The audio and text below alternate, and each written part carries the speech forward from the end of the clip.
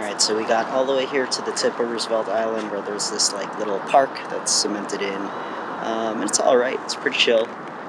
There's a guy at the front who didn't let us even walk our bikes in, so Jess is up front watching the bikes as I just like walk around here and show you all what this looks like. But got a nice closer view to Manhattan, and then if you look at the other side there is Long Island City where we live now. So there's a Pepsi-Cola sign, but you can see this place is just a chill park, but like I said, they wouldn't even let you walk your bikes in. You have to park them up front, so if you come here you gotta make sure to bring a bike lock.